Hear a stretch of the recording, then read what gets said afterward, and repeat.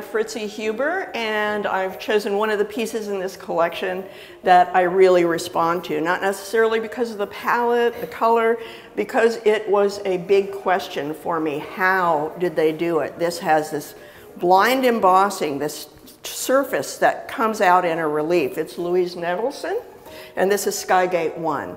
Skygate 1 is made in 1982, and when I first saw it, I thought, because in the 70s, the vacuum table was invented by Harold Paris up in the San Francisco, Berkeley area, and I thought, oh, this has got to be a vacuum table. And what that is it's a piece of wood with holes drilled in it, and you pour the pulp into sort of a contained area like a pen, and you turn on a vacuum underneath, and all of the water is sucked out, and the pulp, the paper fiber, comes down onto that, and you can have a dimensional work.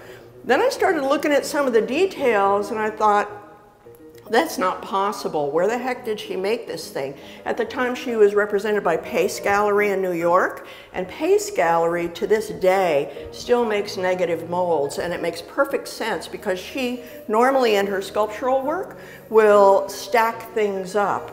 And so if she stacked these things up and made a negative mold and then hand packed, made a big thick sheet and hand packed it into that mold, lots of details that you see here is what you would get. So it was confirmation that this was actually out of a negative mold. You can see this sort of really scrunched down area here. That happens when you're pressing and you can't see the face of the piece.